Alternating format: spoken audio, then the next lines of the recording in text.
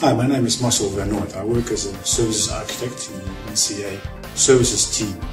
Did you know that when you deploy an enterprise manager, you have the option to deploy standalone or as a cluster?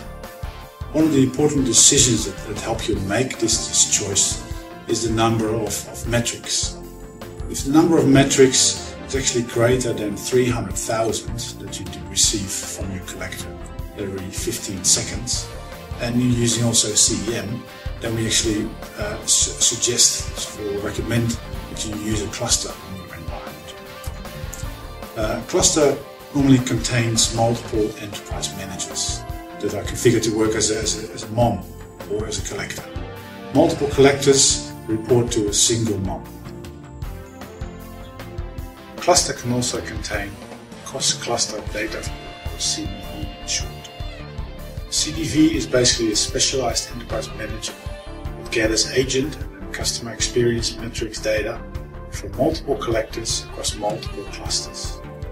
Using the CDV workstation, you can create and view different dashboards, show a consolidated view of the agent and customer experience metrics provided by the collectors.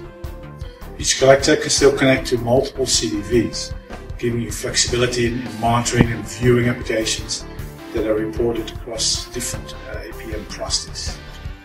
Whether or not you want to use a cluster is a very critical choice that you need to make early in your design process as part of your APM implementation. Ensuring that you use the process we just described as one of the inputs for deciding whether you go with a standalone or cluster configuration is a very important decision.